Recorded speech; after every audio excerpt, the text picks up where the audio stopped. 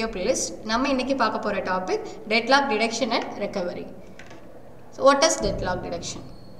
So allow the system to enter into deadlock state. இதுதான் நம்ம deadlock detections சொல்றோம். That is the first algorithm examines the state of the system to determine whether the deadlock has occurred. Another one case is an algorithm to recover from the deadlock. So deadlock detection and recovery in the state the system has to maintain some additional informations to store all of the informations regarding the deadlock. It turns into additional overcast runtime. So in the deadlock detection algorithm நம்ம ரெண்டு variations பார்க்க போறோம். The first one is the single instance of a resource type. So in the single instance of resource type நம்ம already நம்ம discuss பண்ண resource allocation graph ஓட another one kind of variations நம்ம பார்க்கிறோம். For that is referred as wait for graph. So the wait for graph the nodes are considered as a process and pi to pj, it implies pi implies pj means the pi process is waiting for pj. That is resource allocation graph ஒவ்வொரு ப்ராசஸும் என்னென்ன resources request பண்ணுதுன்னு இருக்கும்.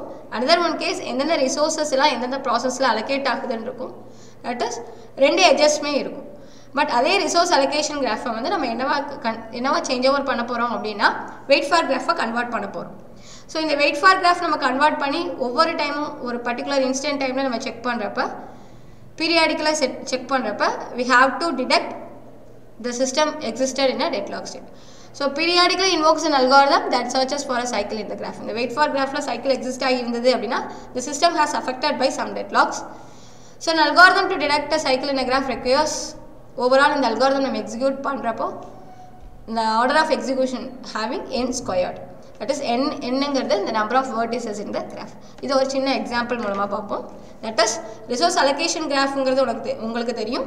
Already நம்ம ஏற்கனவே discuss பண்ணியிருக்கோம். ஒரு சிஸ்டமில் deadlock availability இருக்குதா இல்லையா அப்படிங்கிறத நம்ம ஈஸியாக வந்து நம்ம பிக்டோரியலாக ரெஃபர் பண்ணுறதுக்கு ரிசோர்ஸ் அலோகேஷன் கிராஃப் யூஸ் ஆகுது. ஸோ டெட்லாக் டிடெக்ஷன் இது ஸ்டேஜில் இந்த ரிசோர்ஸ் அலோகேஷன் கிராஃபை நம்ம என்னவா கன்வெர்ட் பண்ண போகிறோம் அப்படின்னா வெயிட் ஃபார் கிராஃபை கன்வெர்ட் பண்ண போகிறோம்.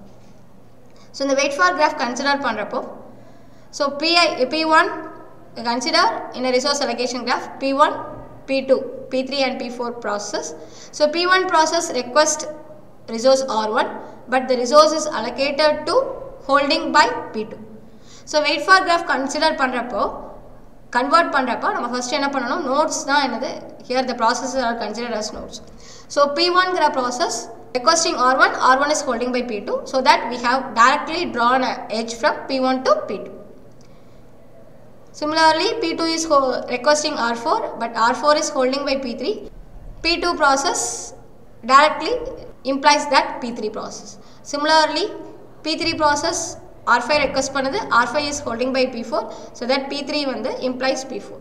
So P4 is implies P1. Similarly, P2 is implies P5 and P4 is implies P2. So resource allocation graph வந்து PI process requesting some resource type but particular resource type is holding by another one process means wait for graph நம்ம டைரக்டா என்ன draw பண்ணிரோம் அப்படினா convert பண்ணிரோம் அந்த edge pi implies pj.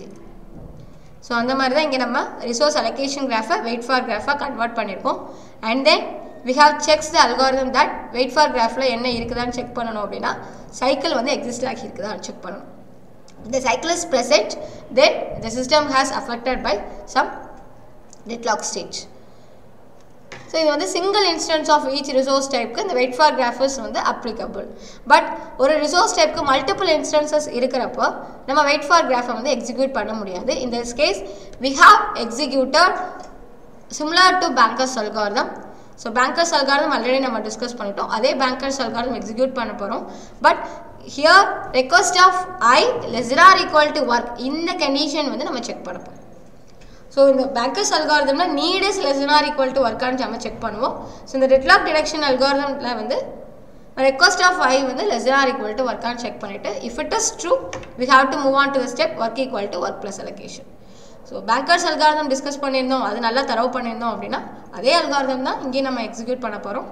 But இங்கே ஒரு here ஒரு சின்ன சேஞ்சஸ் மட்டும் அப்ளை பண்ண போகிறோம். So several instances of a resource type. நம்ம bankers algorithm similar to that deadlock deduction algorithm வந்து நம்ம work பண்றோம். So deadlock deduction algorithm வந்து execute பண்றப்போ we have to note 2 points. The first point is how often the deadlock will be occur. எவ்வளோ frequent வந்து deadlock வந்து ஒரு சிஸ்டம்ல occur ஆயிருக்குது அப்படிங்கறதை நம்ம பார்த்துக்கலாம். Then how many processes are affected when the system has facing some deadlock state. என்னென்ன ப்ராசஸ்லாம் அஃபெக்ட் ஆகுது டெட்லாக் அக்கர் ஆகிறதுனாலையும் அப்படிங்கிறதையும் நம்ம இந்த டெட்லாக் டிடெக்ஷன் அல்காரிதம் யூஸ் பண்ணி நம்ம செக் பண்ணிக்கலாம், வெரிஃபை பண்ணிக்கலாம். The last one method is deadlock recovery. So recovery அப்படிங்கிறப்போ the system allow the system state into deadlock state. So the system recover from the deadlock automatically in the case. So deadlock occur ஆகிருக்கும். அந்த அக்கரான ஸ்டேட்ல இருந்து நம்ம என்ன பண்ண போறோம் அப்படின்னா ஆட்டோமேட்டிக்காக ரெக்கவர் பண்ண போறோம். ஸோ அப்போ வந்து we have to execute 2 methods. 2 conditions வந்து நம்ம இங்கே ஒர்க் அவுட் பண்ண போறோம் ரெக்கவர் பண்றதுக்கு. The first one is process termination. The second one is resource preemption.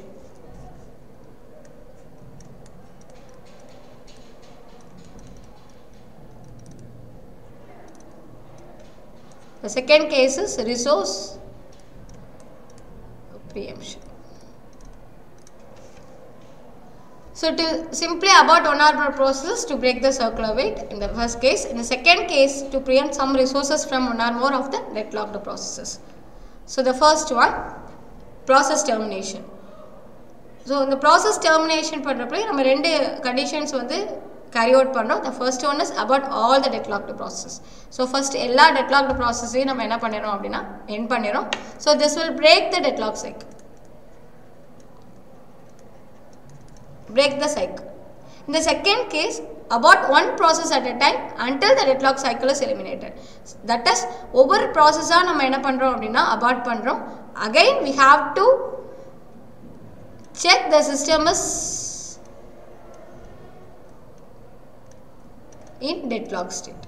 அந்த deadlock deduction algorithm again வந்து நம்ம என்ன பண்றோம் அப்படினா எக்ஸிக்யூட் பண்ணி சேஃப் ஸ்டேட்ல இருக்குதா இல்லனா deadlock ஸ்டேட்ல இருக்குதா அப்படிங்கறது நம்ம செக் பண்றோம். ஒவ்வொரு ப்ராசஸா ரிமூவ் பண்ணிட்டு again we have to check. So until the deadlock cycle is eliminated. So ஒவ்வொரு ப்ராசஸா டெர்மினேட் பண்றப்ப இந்த process in the case of process termination we have to remove or we have to end all the deadlocked processes. Otherwise, we have to remove one process at a time and check the system is in a safe condition or in a deadlock condition.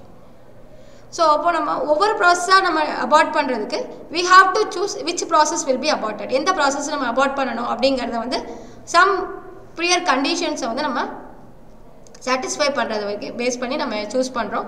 The first one is priority of the process.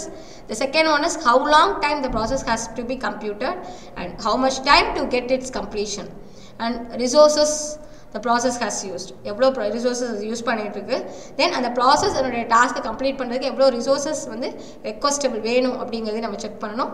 then how many process will need to be terminated. இந்த case இந்த சிச்சுவேஷனில் நம்ம terminate பண்ணோம் அப்படின்னா எத்தனை ப்ராசஸை terminate பண்ணலாம், and then is processes interactive one or batch processes.